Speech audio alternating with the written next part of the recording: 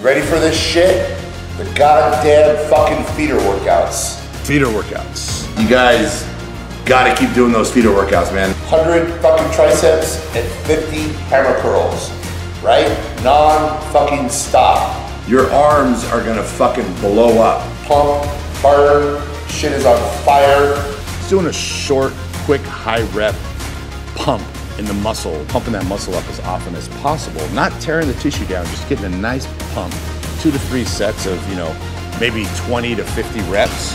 Most people have never tried it, but try feeder workouts. I would say pick a body part, do a feeder workout once or twice a day for that body part every single day, and I guarantee you're gonna see incredible results.